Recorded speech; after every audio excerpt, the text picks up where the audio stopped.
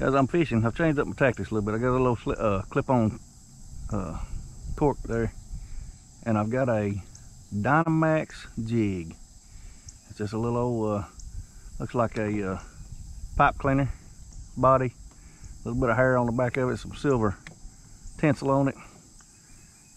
And they're called Dynamax jigs. They work excellent on this lake, for sure, on Lake Conway.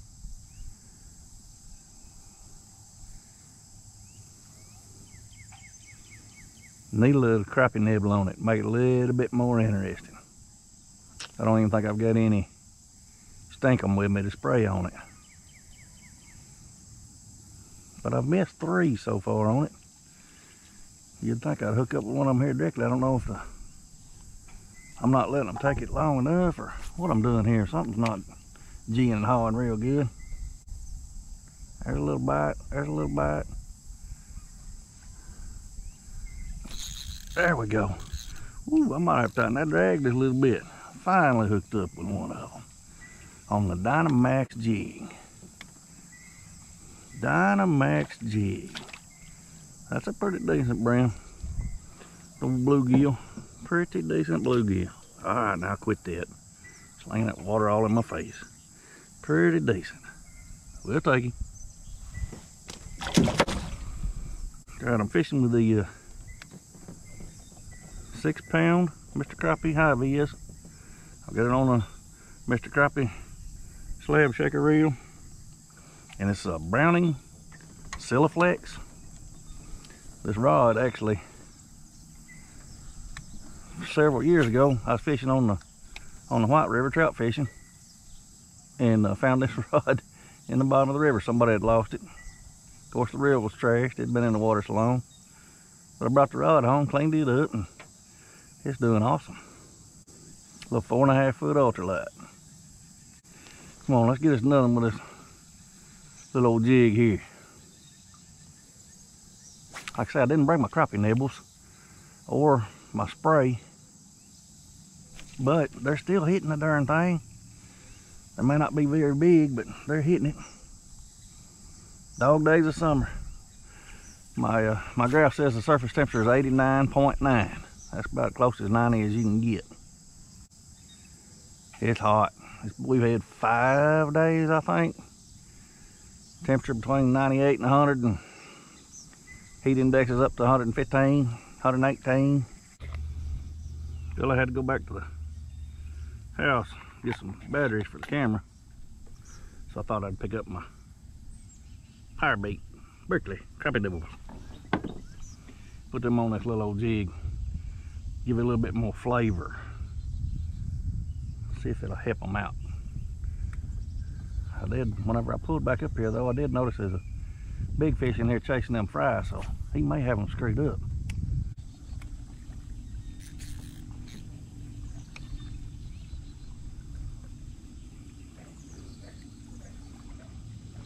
Look at that pretty decent one.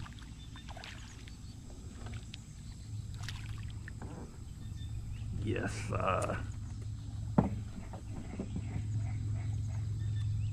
that's that little Dynamax jig, guys. Never fished with these, any kind of jig like this for Bream when I was a kid, but they do work. There's that little crappie nibble on there. That may have made the difference on that last one.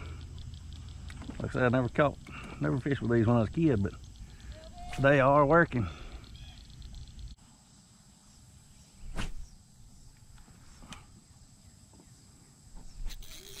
There you go. Finally caught up with one of them. He's not very big. He can be a shiner. I believe it's bluegill. He's big enough. He just wasn't putting up much of a fight. Wasn't putting up much of a fight. There's that little Dynamax jig again, guys. Yes, sir.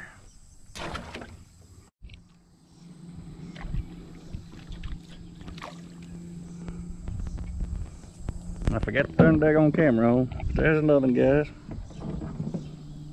Those are good bait size fish, but I think I can still eat them. You fish hungry. That's big enough to fillet.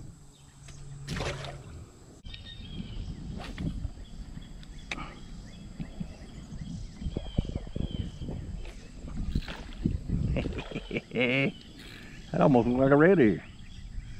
He tried to get in them pads. Ah, son of a gun got off. Dang.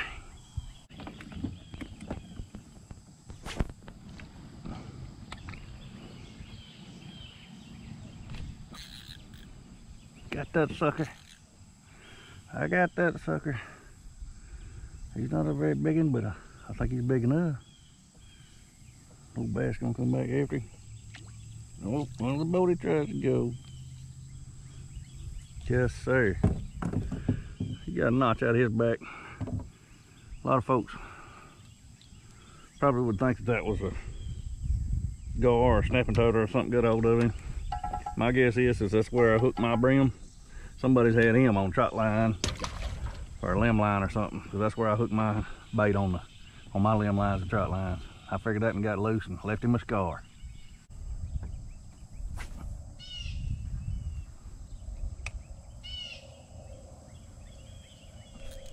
There he is. There he is. That little old jig, boy, they just can't stand it. So anybody that grew up like I did, thinking live bait was the only way to go, it ain't. Love it. So much fun.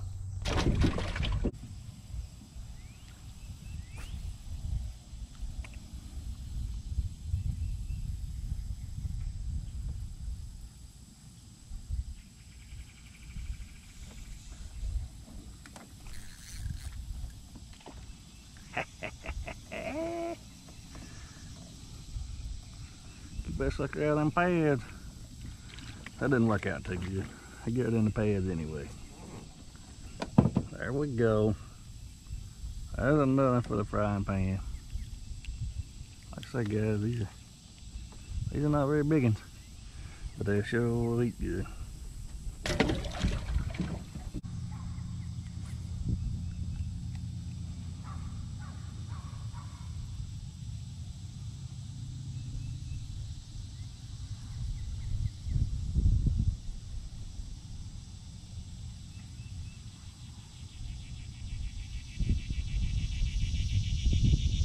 There he is. There he is. Get up out of them pads. That's a little better fish. That's a little bit better fish. A little bit. He sure pulled that string though.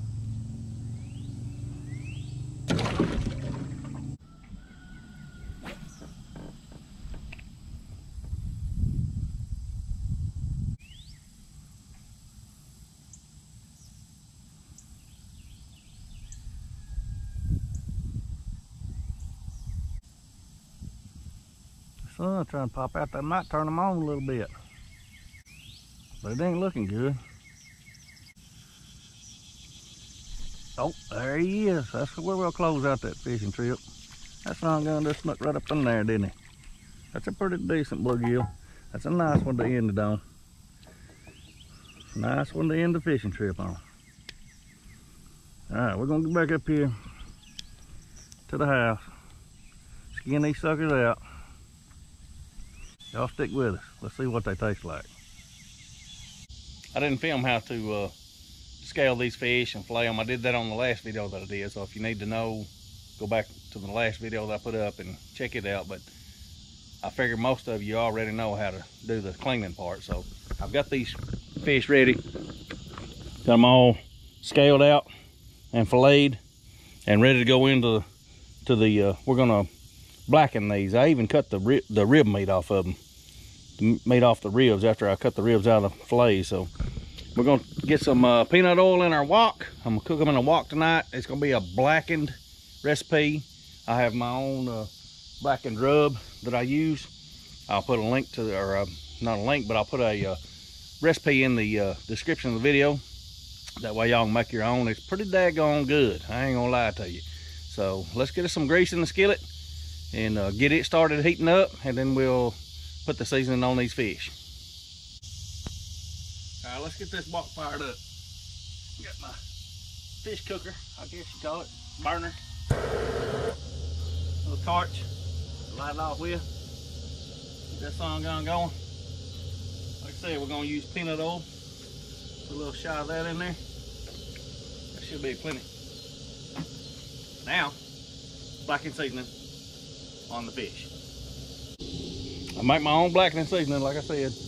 I'll put the recipe in the description below. Let's get these fish seasoned up with it. I'm just gonna take them, and I've got them in a wash tub that I've picked up at a yard sale somewhere. Old timey wash tub. Not a wash tub, wash pan. What we got, a dish pan. Sprinkle that stuff on there. We ain't gonna be afraid to use it. Blackening seasoning, you wanna coat it pretty good. Then we're gonna shake that stuff up. Get it on both sides, all sides. Stir it around, whatever it takes. Get us a little another shot of it. I didn't put enough in there. Y'all just season this the way you like it. Put some more in there. Oh yeah, now we're getting close. Now I have drained these fish to get the most of the water out of them. So, but now I believe that's enough seasoning. So now we'll get this grease hot. We'll throw it in there. I don't know if y'all can tell or not, but that grease is smoking. Pretty daggone hot. So we'll turn it up just a little bit. We'll get some fish in there. These boogers on that hot wok. Get this blackening started. Sizzle.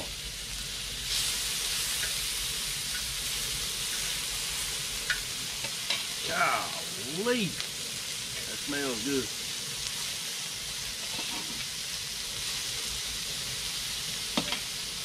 Like I said, just use a little bit of peanut oil in there. And that blackening seasoning. And it smells some kind of good. The less you stir them, better off you are. Or flip them. A lot of folks say, like on a steak, it doesn't hurt to flip them, which it doesn't. You can flip them back and forth, back and forth, back and forth. But on fish, you'll turn it to mush if you're not careful. So let's put them all on here and let them get started doing their thing. And we'll try to flip them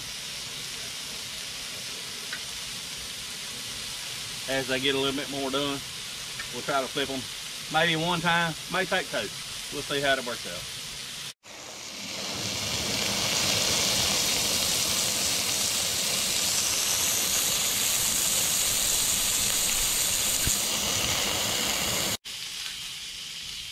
This is gonna be so freaking good. If you hadn't tried them blackened, whether it's brim, crappie, walleye, whatever it is that you guys catch, y'all check it out. Because it's, I promise you, get this blackening seasoning recipe that I've got and put on there, it's gonna be good. I promise you, it's gonna be good. All right, I'm gonna say that's probably good.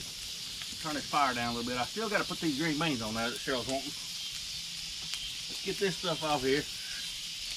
Put it in our box, let it be draining while we finish up our green beans. Man, that smells so good. You can't believe.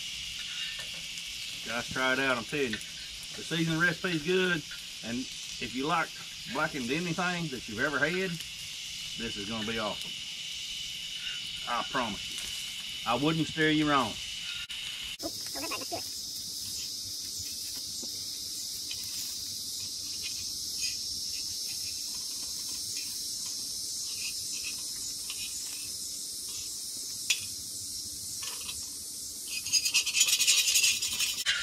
Alright, that's what it's smoking.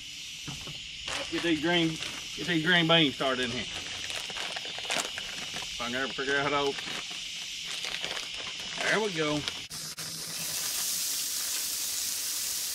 Put a little less blackened seasoning on them. Oh yeah, baby.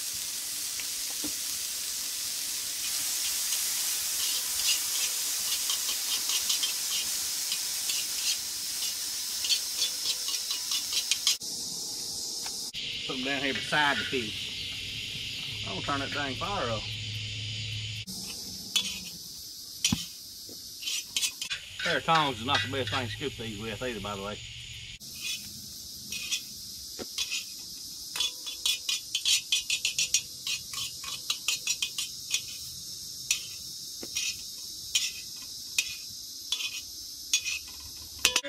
Let's go try them out and see how they are. Alright, let's see how good we're done. First, we're going to bless the meal, though. Y'all hang on just a second. Dear God, we thank you for this meal that you have prepared for us. We pray, Lord, that you would bless this food to the nourish of our bodies. Thank you for the blessings that you give us, Lord. Thank you for the opportunity to catch these fish. Lord, we pray that you would be with those that are sick and afflicted. Be with all of our people that are watching us, Lord, and keep them all safe. Lord, we pray that you be with our family and our friends. These things we pray in Jesus' holy name. Amen. Now let's see if it's any good. Got some of that, baby? Yep, I sure. Oh, we got some. I didn't even tell you guys. Got some yum yum sauce too. Bang bang sauce. I mean, yeah, not yum yum, bang bang. Bang bang sauce. So, I'll this is Cheryl's recipe, Mrs. Slick. I'll put this recipe in the description of this video on that too. So that way, you can get the full effect. Not just the blackened fish and the blackened green beans that are hard to scoop up with a fork. Yeah, they are. But we'll put the bang bang sauce down there too. See if it's any good. Yes, you know it is. Oh yeah. This looks awesome. Oh, this bang bang sauce. Guys, I'm telling you, this is a game changer right here. See how black that fish is, crusted on the outside? It should have a little crunch to it.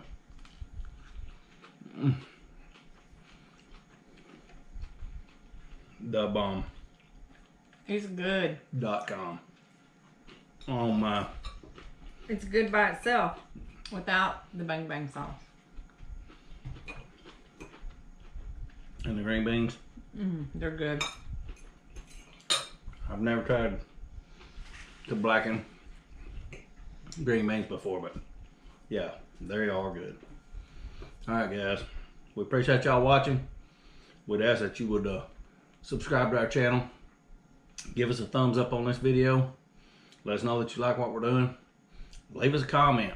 If you like us to do something different, got anything, special requests, whatever, just let us know. We'll try to hook you up. Try this recipe out. Blackened Bream. It's good. It's awesome. Till next time, God bless. Bye.